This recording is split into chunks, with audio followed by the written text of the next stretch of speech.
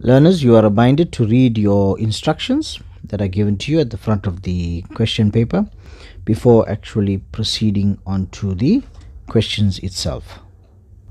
Looking at question 1, we are confronted with Sam and Zippo, who provides garden services. Sam charges 130 per square meter to cut lawn, and Zippo charges a call-out fee of 300 Rand plus 89 cents per square meter. Ms. Luvuno wants to hire garden service providers to cut the lawn. The area of the yard is 671 square meter. Just by looking at this information, we can see that there is a yard and the square meters are given to us for this yard. Now, in order for cutting the lawn, we have two people that are promoting their services and they have their respective charges. The only difference that we must note is that Zippo has a call-out fee of 300 Rand. That means after sorting out his payment per square meter, we need to add an extra 300 Rand to his amount. Now that we have an understanding of the information given to us, we can look at the respective questions. 1.1.1, you see it says calculate the total cost charged by Sam if he cuts lawn on Miss Luvuno's yard. So we are able to answer this question because we know the area of the yard and we know how much Sam would charge to cut the certain square meter of the yard. So we take 130 and we will multiply it by the area of the yard, which is 671. Multiplying that through, we'd get an answer in rands of 872.30 cents. If you do have access to the memos, you can follow through as I explained, or you could take down the amounts that I call out and later apply it to what I've explained and see for yourself if you can attempt it on your own. It becomes good practice to attempt it on your own and then verify your answer against the memo that you have or the answers to which I call out. 1.1.2, calculate the total cost charged by Zippo if he cuts the lawn in Miss Luvuno's yard. So now we are looking at Zippo's amount, and remember that although we have the call charge per square meter, which is 89 cents, although it says 0.89, remember that's 0 stands for the Rand section, but this is 89 cents per square meter. But remember, the 300 Rand must be added as soon as we multiply our square meters amount. So we know the size of the yard, 671. We multiply it by the 89 cents and we get an amount of 597.19 cents. But remember, we need to add the 300 Rand call out fee. And when we add this, we arrive at an amount of 897.19 cents. 1.1.3, which garden service provider is cheaper? Now notice this is a follow-up question from question 1.1.1 and 1.1.2 because we've worked out the two charges and amounts that these individuals will charge to cut the grass. So all we need to do is take the cheaper one. And remember, with Sam it was 872.30 and with Zippo it was 897.19. So therefore we can see that Sam's garden service is a cheaper option. Question 1.1.4, Sam's lawnmower consumes 5 liters of petrol to cut the whole yard. Calculate the petrol cost if 1 liter costs 15 Rand 98. Since we know the price of 1 liter, which is 15 Rand 98, 5 liters would just mean that we have to multiply it by 5 and our final answer would be 79 Rand and 90 cents. 1.1.5, Zippo went to a restaurant and enjoyed some food.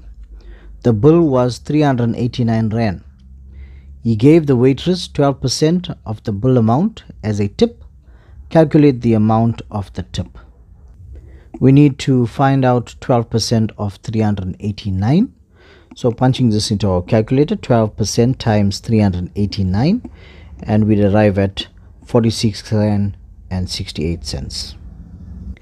In the next section, 1.2, we are given some information about James and his friends who ran a 21,1 kilometer race.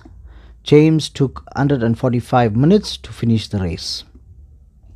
So by looking at this information in this box, we find that distance has been given to us, which is 21,1 kilometer, and the time has been given to us, which is 145 minutes. Now that we know our information, we can go to the first question under that section, which is 1.2.1. Convert 145 minutes to hours and minutes. So whenever we need to convert a certain amount of minutes into hours and minutes, we need to divide by 60 because there are 60 minutes in 1 hour. So we take the 145 minutes and we divide it by 60. And we arrive at an answer in our calculators, which is 2,41666667. Now the most common thing that learners do is they take that answer and straight away say it will be 2 hours and 41. They'll round it off to make it 42 minutes and they assume that this would be the answer. If we had to look at 2,416666, the 2 in front of the comma, that part would be correct and that would be our hours. So far we have 2 hours, which is the correct answer thus far. But the part after the comma, which now becomes 0,41666667. So remember, now we are taking out the numbers after the comma. So it becomes 0,41111. If we just had to look at those numbers and its position, you have to learn positioning in terms of numbers. So that number 2,41 now is made up of 2 and is also made up of 0,416666. So we take that part out, the 0,416666, and we multiply that by 60, because remember we're still dealing with minutes and converting into hours. So this portion here, the 0,41, is part of an hour, but we need to convert that into actual minutes because we want to know how many minutes exactly. So once we multiply the 0,41666666 times 60, we'd arrive at 25 minutes. So therefore we find our final answer will be 2 hours and 25 minutes. 1.2.2, determine the run rate in kilometer per minute. Now the clue is in the question. Determine the run rate in kilometer per minute. Kilometer per minute means kilometer divided by minute. There is an idea given to you for the approach that you need to take for this question. So you take your kilometers that you know and you divide it by the minutes that you know, and you arrive at your answer, which is known as the run rate. So let's do that. From the information given to us earlier, we read that 21,1 is the distance. So that's our kilometer amount. We're going to take that amount and we're going to divide it by the number of minutes that has been given to us, which is 145 in the box. So taking those two amounts, dividing that, we'll arrive at 0,1455, and that would be our kilometer per minute. Next we come to 1.3, and there's additional information given to us. In the box it states a mathematical literacy educator projects a map with the scale 1:50,000. So from this information we can gather that it's 1 would be on the map and the 50,000 would be on the ground, because we know how scales are written. So whenever scales are written, it is the map is to the actual distance on the ground. Now that we know this, we can go to 1.3.1. Explain what the scale on the projected map means.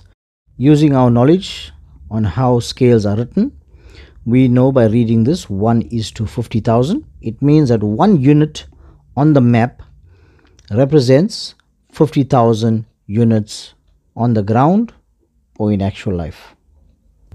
1.3.2, determine the actual distance in kilometers if the measurement on the map is 4 centimeter. In approaching this question, you need to use what is called the cross multiplication method.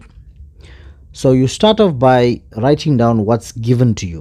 So we write down the scale because it is information that has been given to us.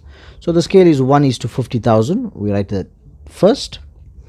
Then remember, the scale is written as map is to actual distance on the ground. Now, reading our information from the question, they give us that the measurement on the map is 4 centimeter. So keeping that columns and following those headings, it would be map is to actual, or should I say map is to reality. So we know that the 4 centimeter will go under map. So the 4 centimeter would go under the column called the map, and the latter part, which is the actual, will have an X, and you cross multiply that and you arrive at your answer. So if you cross multiply as it is written, you would be cross multiplying first 50,000 times 4. This would give us an answer of 200,000. But remember, all the values that we've placed on this working now thus far is all in centimeter. The question requires that we present our answer in kilometers. So we need to know our conversion from centimeter to kilometer. And you'll realize that there are 100,000 centimeters in 1 kilometer. Now that we know, we'll be dealing with a value of 100,000, but learners tend to get confused in terms of whether to multiply or whether to divide. You could remember either one of this, that when you go from small to big, meaning centimeter to kilometer, you will divide. When you're going from big to small, if we are going from kilometer to centimeter, we will multiply. So either one of that you can remember and then apply it as you see it. In this particular question, we are going from centimeter to kilometer because our answer requires that it be presented as a kilometer. So moving from centimeter to kilometer, we will divide. So we take out 200,000 and we divide it by 100,000, which is the conversion from centimeter to kilometer. There are 100,000 centimeters in 1 kilometer, and we arrive at an answer of 2 kilometers. 1.4. The photo below shows the weather prediction for Johannesburg on the 4th, 5th and 6th of March 2020. Looking at our picture, we see there is a weather forecast and there is a key which shows us the symbol for the rainfall. And if we look at each of these days, Wednesday the 4th, Thursday the 5th and Friday the 6th, each of this have a certain amount of rain. Also with this, you find that there are maximum temperatures shown here for each day and minimum temperatures shown for each day. 1.4.1 states, give the percentage chance of rain on 5th March 2020. Now using the key, and we know that the symbol for rain is given, so we go to the 5th of March and we see that there is 10% chance of rain, and that would be your answer. You may find that some of the answers are fairly easy. Keep in mind that paper 1 is made up of level 1 and level 2 type of questions. 1.4.2, which day shows the lowest minimum temperature? Now minimum is the smaller amounts of the two, so we need to look at each of these days, and we notice that there is a 12 on the 5th of March 2020, the Thursday. So that would be our answer. Now remember, in exam conditions, sometimes you tend to rush. The question requires that you give the day as your answer and not the amount of the minimum temperature. So learners may rush and write down 12 degrees. Instead, the question requires that you explain the day. So your answer would either be Thursday or would either be 5th March 2020.